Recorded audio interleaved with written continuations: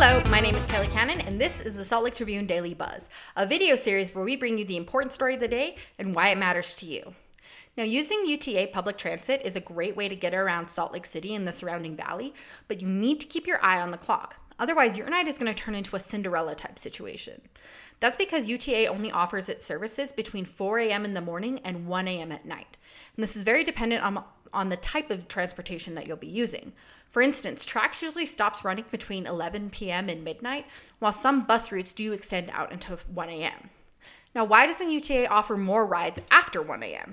Basically, they say there just isn't enough ridership to justify the cost. But that doesn't mean that they haven't experimented with these types of things in the past. For instance, in the early 2000s, there was a pilot program that did extend rides out past 1 a.m., but it was cut due to a lack of demand. In the summer of 2021, there was also a pilot program for an on-demand rideshare program where people could get transportation between 10 p.m. and 4 a.m. Now, during that 45-day span, 588 people did take advantage of this, and they were able to take those rides for only $2.50 each. And then just this past weekend, UTA did extend their TRAX services because of the NBA All-Star Games. This included the Green Line running 24 hours and Frontrunner running on Sunday.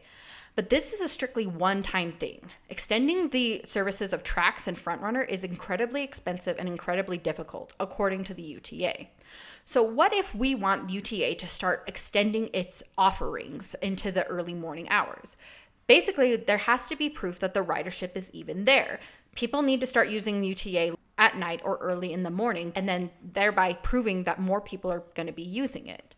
Now, officials at UTA say this type of thing might happen organically if the Valley starts offering more positions at the graveyard level or late night level, and then people use UTA to get to those positions.